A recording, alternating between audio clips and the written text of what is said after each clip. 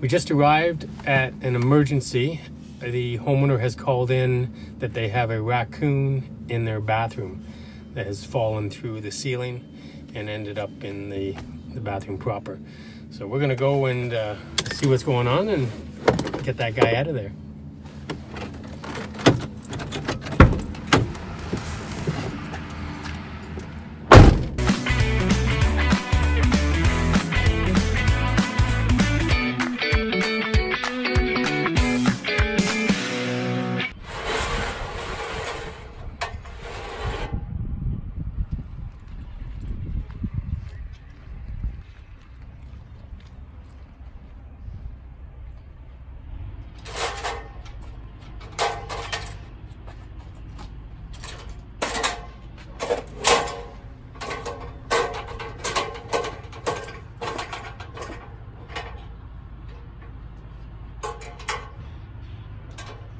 Not that easy.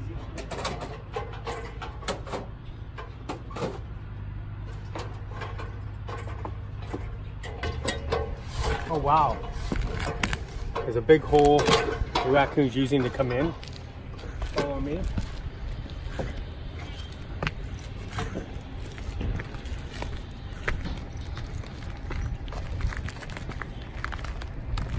So that's how the raccoon's getting in. Looks like the board partially broke. It's been exposed to the weather for quite some time. As you can see, the wood is gray. So it's not a new hole. It's been existing for probably a few months now. And somehow inside, generally what we see is when they create a latrine, where they go to the washroom in the same spot over and over and over again, the drywall gets weak. They go over to use the washroom and it all comes crashing down into the room below. We'll go inside and see if exactly that is the case.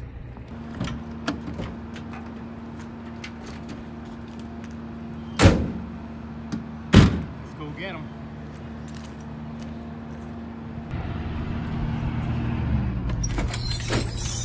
Hello. Hello. Yes. Hi. Okay, we're gonna come and get him. Okay. It's a terrible mess in there. Is it? Oh, the floor, and there's a great big hole in the ceiling. Really? Okay. That's how he got in. Okay. There's a hole in the roof as well. That I put a piece of screen over the hole in the roof. Where is the hole? On this side by the peak. Ooh. Yeah, she went right through the roof. I can take a picture and show you. Oh, it's okay. Okay. Yeah. So where's the bathroom? I'll go in. Right here. Okay, don't open it. Okay, so this is the bathroom. So we're gonna go in very slowly and see what's going on. Doesn't look like a very large bathroom. Oh.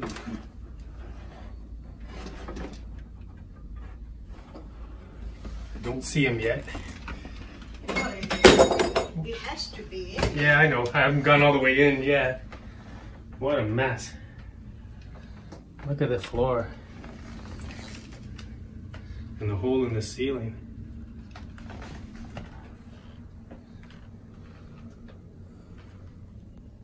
Holy cow.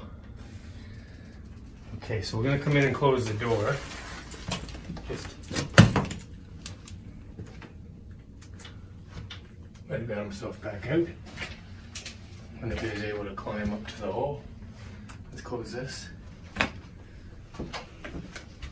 And now we're locked in a very small bathroom with a raccoon if it's in here. Oh, there he is. Okay, so it's right behind the toilet.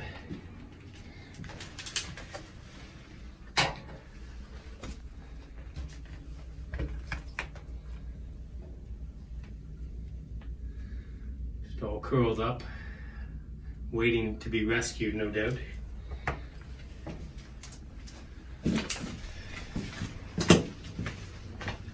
Hi, buddy. Take a look at this. Oh. Let's put their nose by that. Hey there. We want to take some pictures too, because it'd be an awesome picture. We'll look at the ceiling here. It looks like there's been some moisture damage on the beams themselves. So water's been coming in for a while. So this type of situation doesn't generally happen overnight. It's accumulation of the drywall getting weaker and weaker, and then the raccoon walking on it and it giving way below the raccoon. So now we're going to try to get the raccoon to move out of its comfortable perch there and try to get the snare around its belly.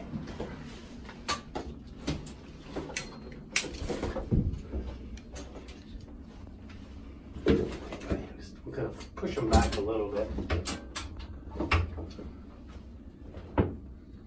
It could be right here, actually, you know. Okay. See that? Mm-hmm.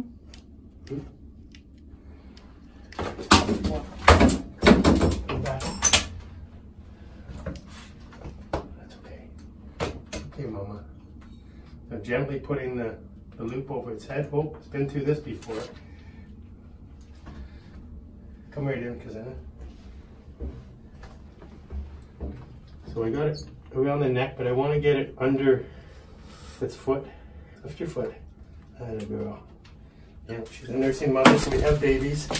We got the snare. She's a big one. Holy moly. So I got the snare around its belly, her belly, and that gives me full control and doesn't hurt her. And I can see that she is a nursing mother, so we have babies in the attic as well. Oh, she's getting out. Oh, she's flying out, you bugger. How'd you do that? That's your big belly doing that. Give me your other foot. I only had one foot in there. This one's better. Okay, now I got both front legs in the snare. I know, I know. You want the door open? Hold on, just do this. Okay, let me just get a little tighter on her. She is large. Okay, it's okay, it's okay. I know. We're gonna get you out. Okay, let's open the door and let's go.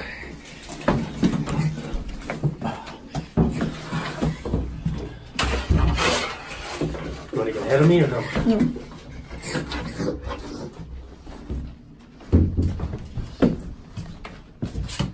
She's big.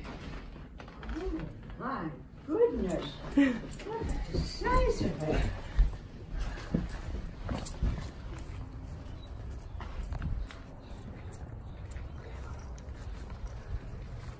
Climb the tree, Mama. Climb the tree. Go on. Okay, we're just going to release you up the tree.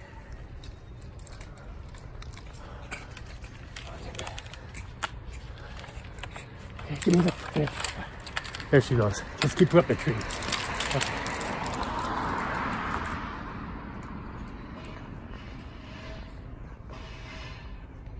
She was heavy.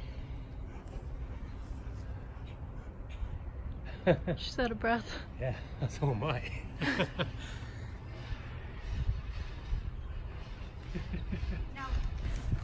You have to go up on the attic. Yeah, we're gonna go up in the attic because she has babies up there.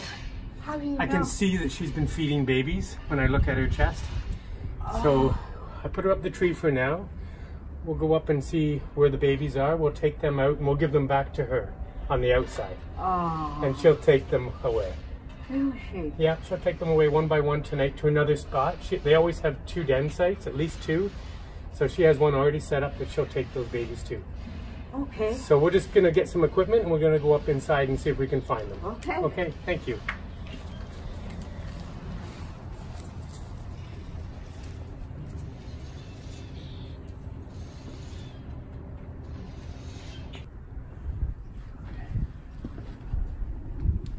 And close that door too.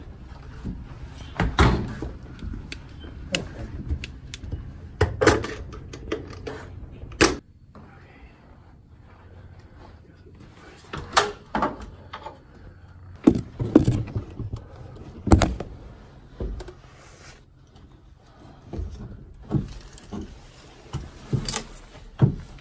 Where are you, babies?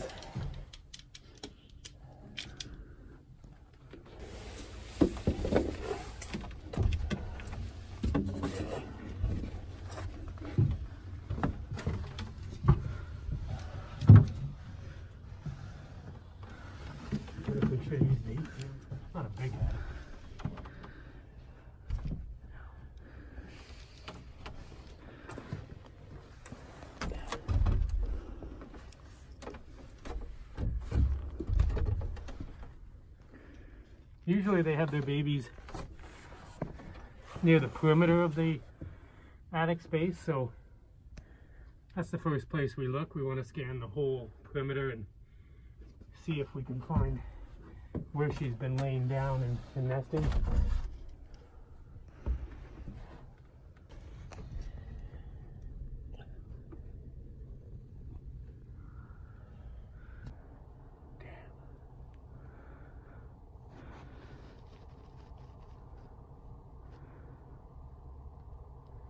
And where wouldn't they be? I mean, it's wooden soffit, nice and deep. Okay, a lot has gone on since we turned the camera off and they're now in the backyard. As you can see, we have had to cut 2 massive holes into the soffit above the aluminum, so the aluminum will go back on and hide those. But we had fully mobile baby raccoons, which is the first we've seen this year, and that presents all kinds of complications because it's not as easy as just going and picking them up. We have to corral them, and that's why we made 2 holes on either side of them, and then finally got to a point where we could start to grab them one by one.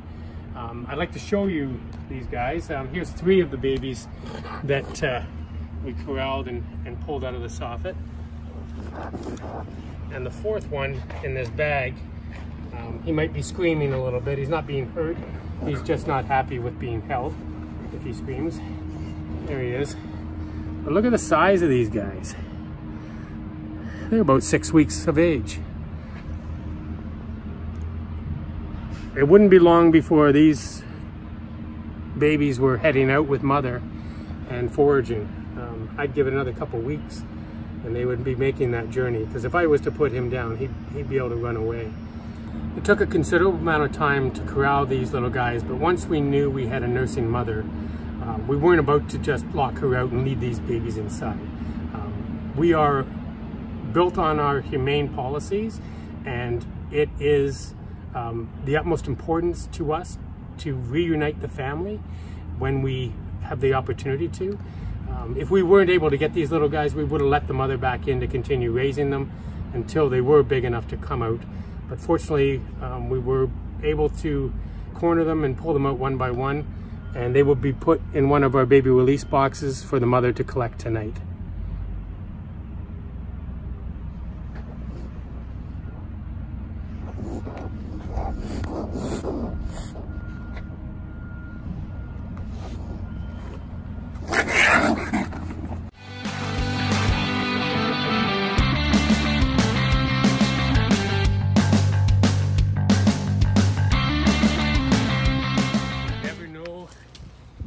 To break in there.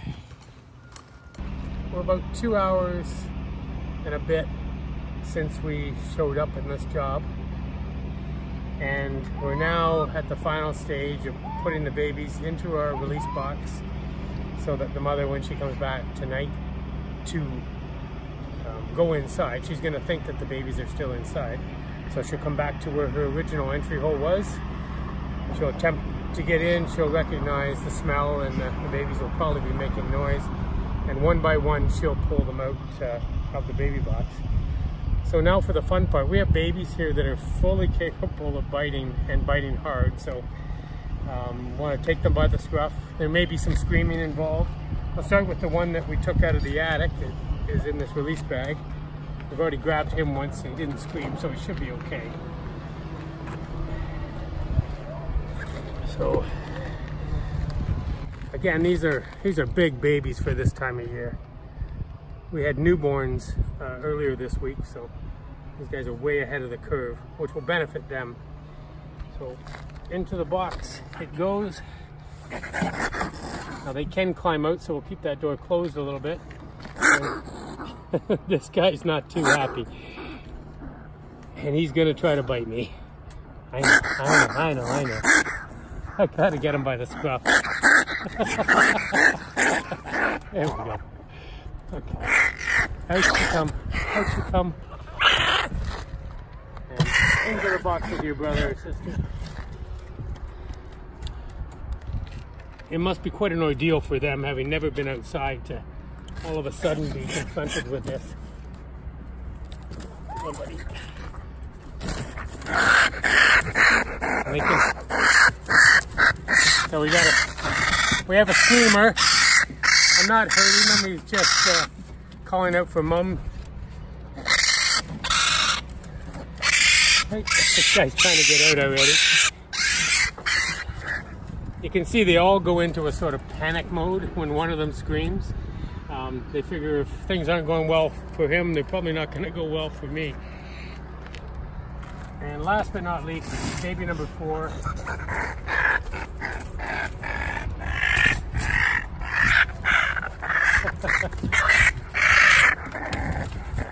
So these are mini versions of mum, fully furred, stripes on the tail, have all the markings of a raccoon. Soon they'll be climbing on and off a roof, breaking into garbage cans, creating havoc for some homeowner. So number 4 in the bin.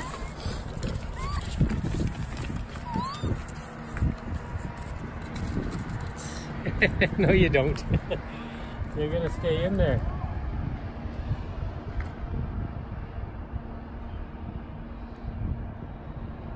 Mom will be back later for you guys.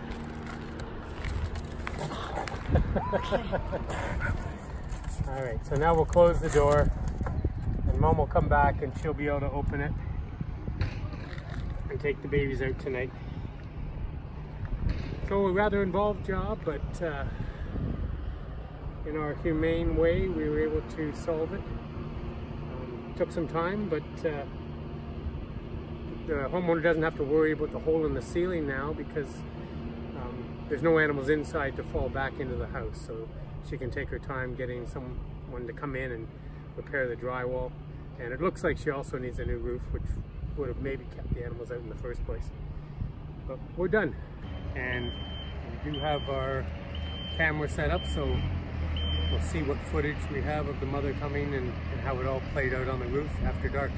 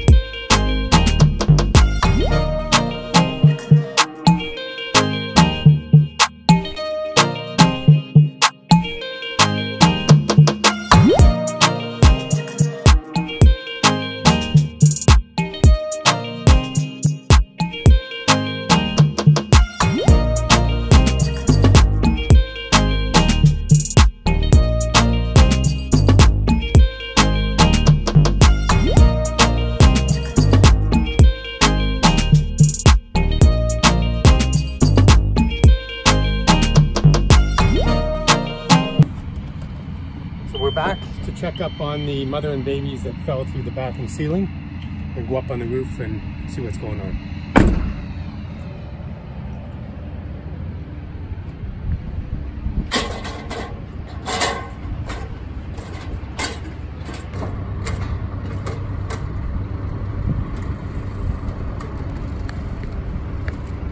So you see the box. The door is wide open, which is a good sign that she came back, and the box is empty. So she came back and took all her babies last night.